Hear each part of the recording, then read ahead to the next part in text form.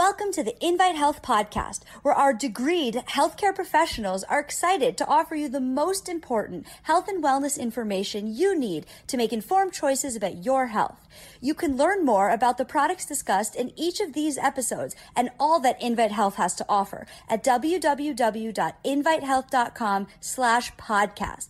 First-time customers can use promo code podcast at checkout for an additional 15% off your first purchase. Let's get started.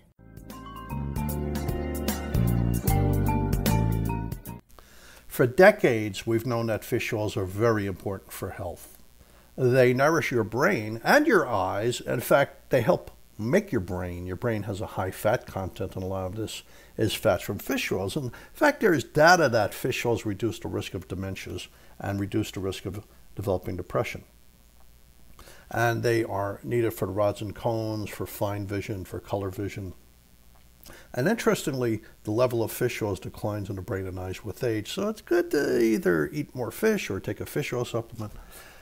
Fish oils and fish have a role in muscle, but also bone health.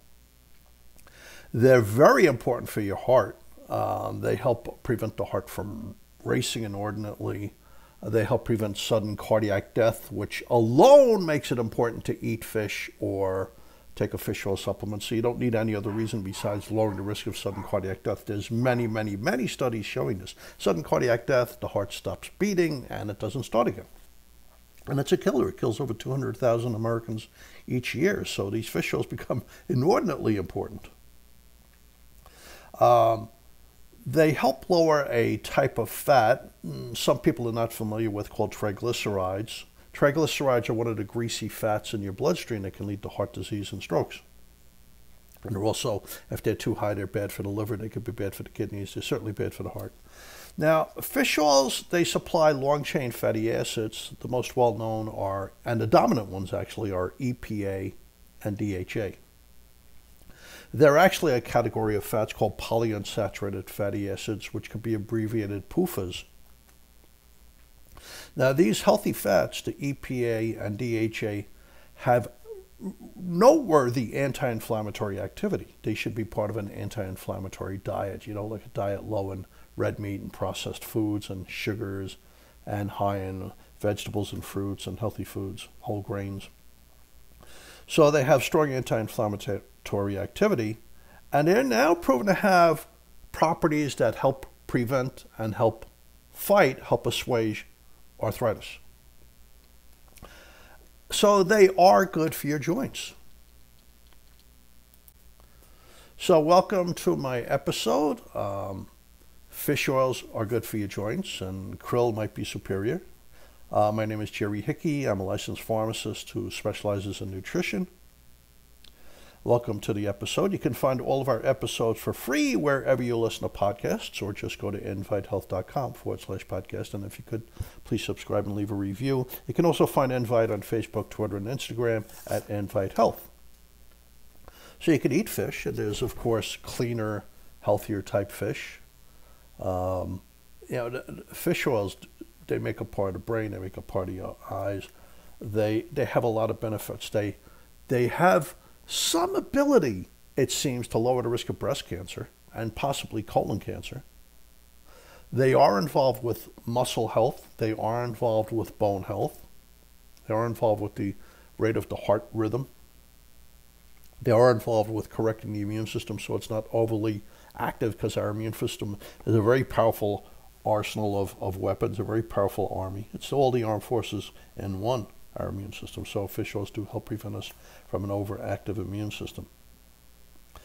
But then there's krill oil, which is actually what I take. I do eat fish. My wife is always making branzini or barramundi or sole, salmon. Salmon's common in the house. But I take krill oil capsules too every day. There's a number of things in krill oil that are very healthy for you, that are not common in the diet. It's not just fish oils. Krill is called Euphausia superba. That's a Latin binomial name. It's a tiny crustacean, so it's a relative. It's a much smaller relative of shrimp. So if you're allergic to shrimp, you're going to be allergic to krill. Krill is the most common biomass, living biomass, organic, biological biomass in the oceans. I mean, when you look at the krill floating on top of the sea in Antarctica, it's covered in this red krill. The redness comes from a combination of the fish oils a little bit, but mostly from an antioxidant, a very powerful carotenoid called astaxanthin. Astaxanthin's pinkish. It gives colors to salmon, and it gives color to flamingos, and a little bit to crabs and lobsters, etc. But it's very high in the krill, the astaxanthin. So it's a tiny crustacean, and like salmon, it's loaded with fish oils. But it seems that these are more absorbable than the fish oils in a fish oil capsule. They're attached to phospholipids. Phospholipids in and of themselves are incredibly important for humans. They're anti-inflammatory. They're needed for your memory. They're needed for your nerve function. They're needed for muscle coordination. They're needed to keep the liver healthy. They're needed for your good cholesterol, HDL, to clean out your arteries and prevent a buildup of fat in the arteries, a buildup of cholesterol in the arterial walls. So they're incredibly important, the phospholipids. They're key to good memory. They're key to protecting the brain. So krill supplies phospholipids, which is good in itself. You'll also get phospholipids a little bit in grains. You'll get it in legumes, and you get it in fish. And because the phospholipids are attached to the fish oils are not damaged by your digestive juices and your stomach acids. So it's intact, and these phospholipids aid the absorption of the fish oils.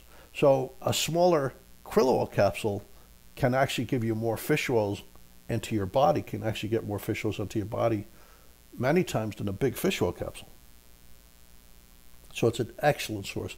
Plus, if you get certain brands, they're really fresh and clean. Now, the anti-inflammatory activity of a krill is amplified by the high concentration of phospholipids, especially phosphatidylcholine. Phosphatidylcholine has the additional benefit of getting into your brain and creating acetylcholine for your memory and for logic and solving problems and remembering things and learning. So the fish oils are attached to a great deal of these phospholipids, especially phosphatidylcholine, and it makes the fish oils better, more active for your health in general, but especially for your joint health. So let's get into that.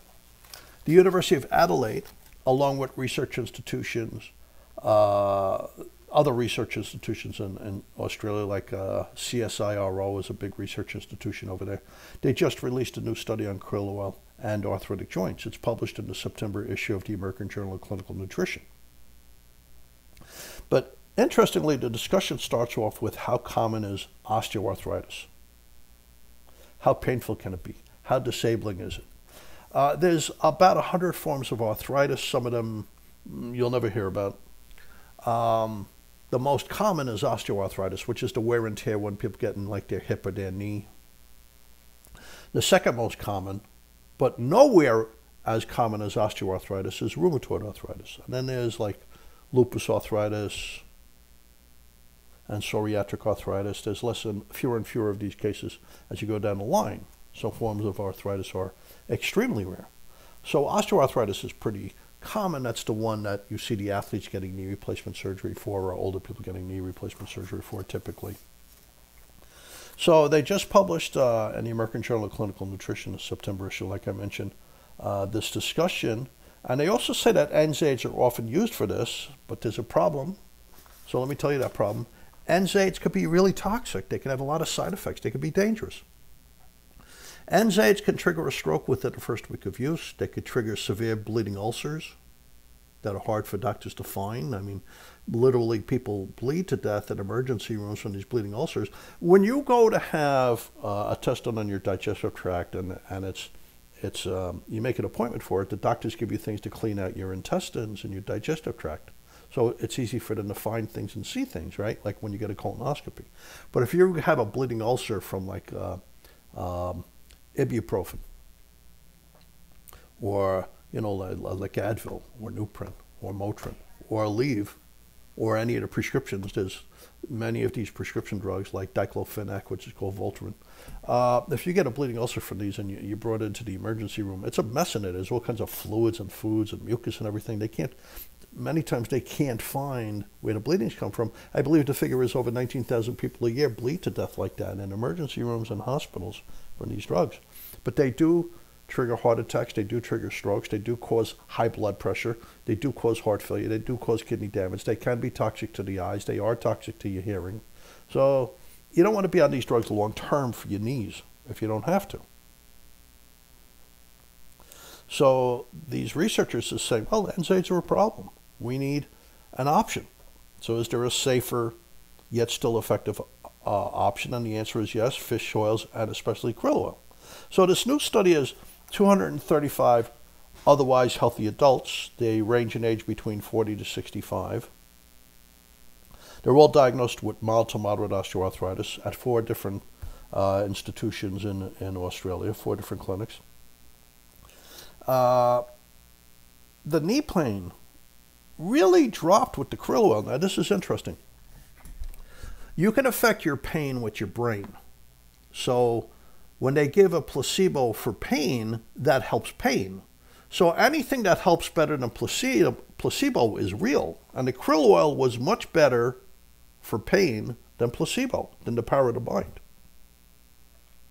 And this was in a randomized fashion, placebo-controlled fashion, over a 6-month period. So the krill truly had an effect on reducing knee pain, above and beyond what the brain can do. And it reduced stiffness. These people were able to function better. They were less stiff getting out of bed and playing sports, etc. It improved their physical function. It improved their quality of life. And the krill was extremely safe to use. So, the knee was working better. They had a greater range of motion. That's how much you can bend your knee without pain, how far you could walk, how comfortable you were walking up and down stairs. Now, that's not the only study like this. PLOS One had a study. PLOS One is a great American group of journals that we pay for out of taxpayer funds, and it's meant to disseminate studies to places where doctors and clinicians cannot afford to get these studies. So, for instance, a doctor with a single practice in some small town in Wyoming doesn't really have access to all these big libraries at like Tufts and Harvard, etc., so they can go to PLOS One and get the studies for free. So PLOS One's a great group of journals. It's not just one journal. So this was performed by Japanese researchers in Japan in arthritis clinics throughout Japan. But there was also a bunch of Chinese academic research institutions involved. It was a randomized placebo-controlled human clinical trial. So these are state-of-the-art studies I'm telling you about. It was adults with knee pain, arthritis. And it was krill oil versus placebo. They only gave it for 30 days, which is really a short time. But very quickly it reduced knee pain. Very quickly it was helping improve knee stiffness. For instance, when they were trying to sleep at night, they had less knee pain. It was easier to sleep. When they were standing, when they were holding something, when they were walking. They had a bigger improvement in range of motion versus placebo. Once again, placebo, the power of the brain on pain is amazing. So once again, the krill worked, but this is in the Journal of the American College of Nutrition. This is a different kind of study. That's researchers in Canada. It's a randomized placebo-controlled human clinical trial. So once again, a gold standard study. And it's 90 patients with inflammation and arthritis.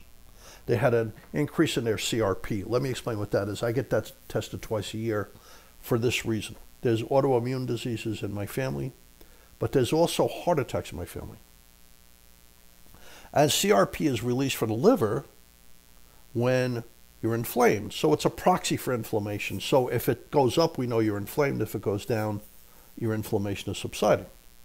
We don't know what CRP itself does. It might even help protect you a little bit. We're not quite sure what CRP does. But we know it goes up when you're inflamed. And they can measure, they can quantify and qualify what's going on. Because they, like normal, depends on the lab. Some labs, normal is 1 to 3 because they have a different way of testing it. Other labs, it's 1 or less. So if it's elevated a little bit, you're developing plaque in your arteries. If it's elevated more, not only are you developing plaque in your arteries, hardening of the arteries. It's called atherogenesis, the genesis of plaque in the arteries. But not only that, that plaque is highly inflamed and unstable, like there's bleeding sores on the outside of that plaque. That plaque is like melted candle wax, that cholesterol plaque, and it can break off and cause a stroke or a heart attack. So you want to keep your eye on your CRPs. It stands for C-reactive protein. And within 30 days, krill oil reduced CRP by 31%, whereas the CRP in the people in placebo actually increased. So there was a big difference between the krill oil and the people on placebo. It went up in the people on placebo because they're getting more and more inflamed. But krill oil reduced pain scores by 29% within the first couple of weeks. It reduced stiffness by 20% and then improved functional impairment by 23% within the first several weeks. Functional impairment is, hey, I can't climb the stairs that easily. I can't get on the golf course. I can't play pickleball. So here's a related type of story. Because fish oils are good for your muscles. Now, krill not only has the fish oils, it has choline. It has phosphatidylcholine, which improves brain, nerve, eye, muscle coordination. So that's cool, like if you're a pitcher or a golfer or something. But not only that, fish oils are good for your muscles. And the choline and the phosphatidylcholine allows muscles to work. It creates something called acetylcholine that allows muscles to fire. So krill's better for your muscles, in my opinion, than fish oils. So this is the University of Glasgow, which would be in Scotland, the University of Western Australia, and Nottingham Trent University, which would be England. It's in the Journal of Clinical Nutrition. And it's 102 men and women over the age of 65. They did not exercise regularly. They got some activity, not much. So that was at baseline. So at baseline means before they gave them the krill oil or the placebo. So at baseline, they looked at their muscles and their muscle strength at 6 weeks and at 6 months. And here's what they found. From baseline, on krill oil, and people that were not active, knee strength improved. Knee strength actually improved over a 6-month supplementation. But so did their grip strength. That's really interesting. Older people with stronger grip strength, they're much less likely to die prematurely. Muscle thickness actually improved.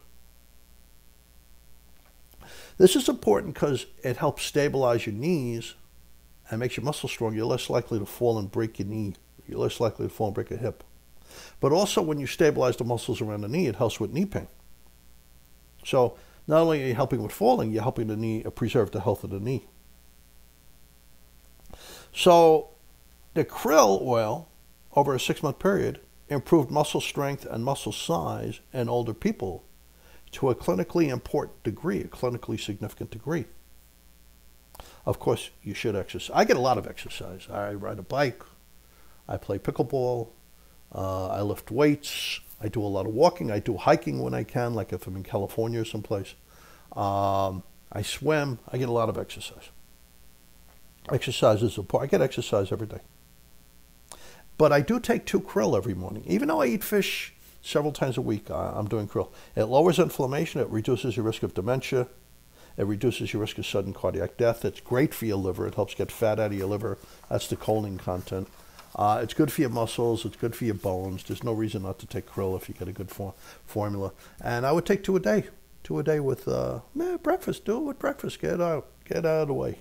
This way you remember. Thanks for listening. You could find all of our episodes for free wherever you listen to podcasts, or just go to invitehealth.com/podcast. And they want me to say, please subscribe and leave a review. And I think that's important if you could oblige us. You can find all of our episodes for free wherever you listen. So there you go.